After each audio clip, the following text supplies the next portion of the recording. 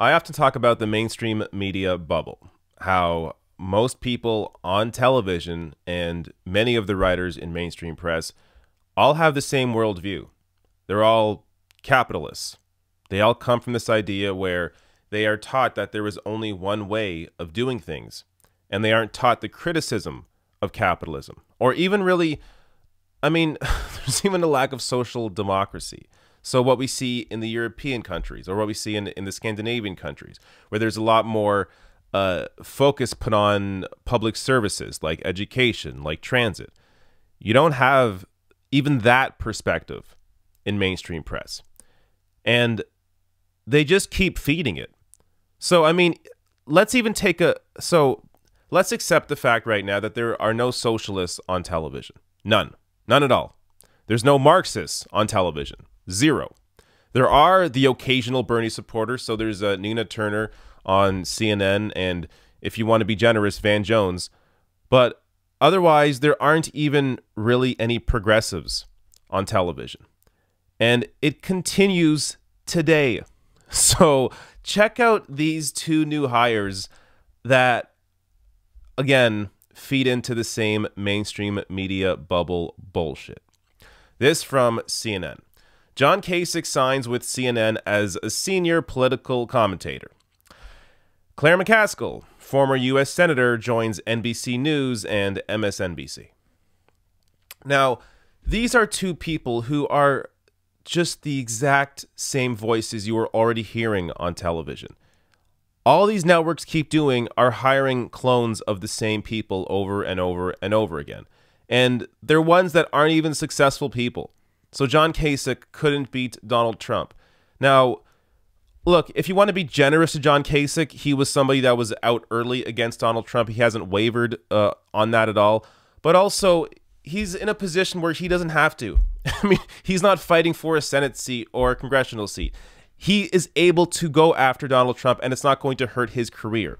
So understand that when you see Republicans go after Donald Trump, the ones that are going after Trump publicly, they don't have to worry about losing their job. And even if they do, someone like Jeff Flake, who ended up just getting out of government, he would not vote against Trump. He would publicly say things against Trump, but wouldn't vote against him. Again, showing you that all these people serve the same interests. Now, to go to Claire McCaskill, this is a Democrat who lost her her Senate seat in Missouri. Lost it to Josh Hawley by using a very boring centrist, moderate, or I would say right-leaning view on politics as a Democrat. Now, if you want, an even greater idea of who Claire McCaskill is, actually, before I even show you this clip, how is somebody who just lost their race as a Democrat, she just lost, what political insight can she possibly offer? This is somebody who doesn't understand how to win as a Democrat. What advice, what insight can she possibly give? But now let me show you this clip really showcasing how out of touch Claire McCaskill is. What about people like the new New York Congresswoman Alexandria Ocasio-Cortez? Is she a crazy Democrat? I don't know her. I'm a little confused why she's the thing, but it's a good example of what I'm talking about. A bright and shiny new object came out of nowhere and surprised people when she beat a very experienced congressman, and so she's now talked about a lot. I'm not sure what she's done yet to generate that kind of enthusiasm.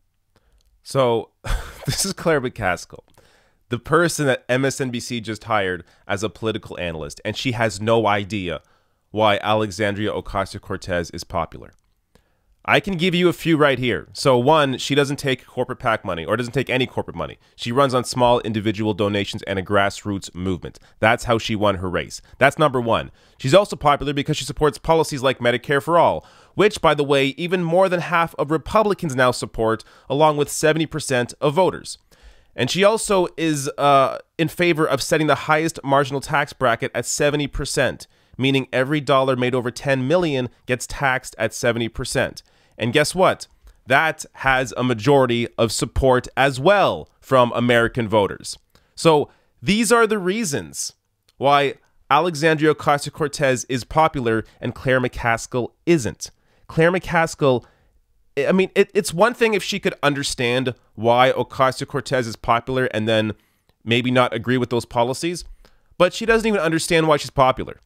So Claire McCaskill and John Kasich have no idea what actual voters are feeling, what actual people want in terms of policy. These are two losers that are going to offer the same bullshit that anybody else will on any of these networks.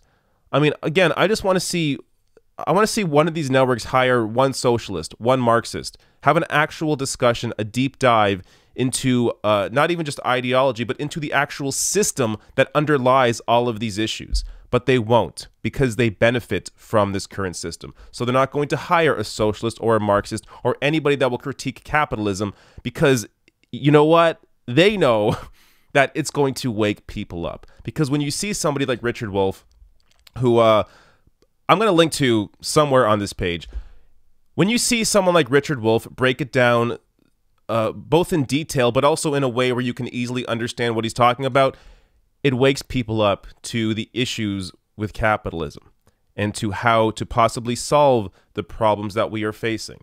And MSNBC, CNN, and of course Fox News don't want to deal with the actual underlying problem of inequality, which is capitalism.